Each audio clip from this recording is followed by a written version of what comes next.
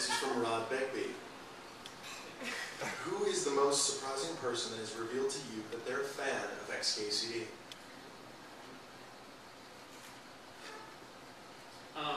I did a talk at one of my first talks I did over at Google a couple of years ago, actually, when I was through XKCD was newer, and a guy was in the front row who asked me an algorithms question, and I had to blink a couple of times before realizing it was Donald Knuth.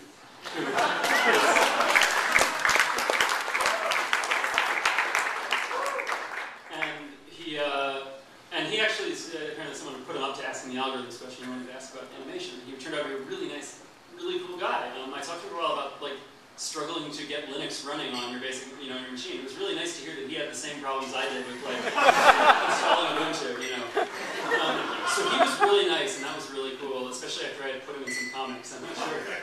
Having never met him, I always assumed, and the weird thing about that, I was always pictured him as this sort of Yoda-like figure up on a mountain somewhere in Scandinavia dispensing algorithms tests.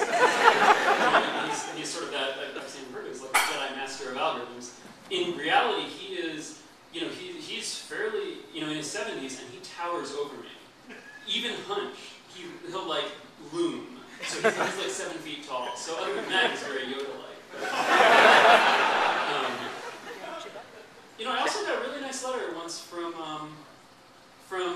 guy, and I think this is interesting only because his internet persona is such a jerk. So I sort of out him here as he wrote me a really friendly letter. It was Maddox, the best page in the universe. And I felt like that was and he was like, hey, I like your comics, it's pretty good, keep it up. And I just felt so good about that because he hates everything.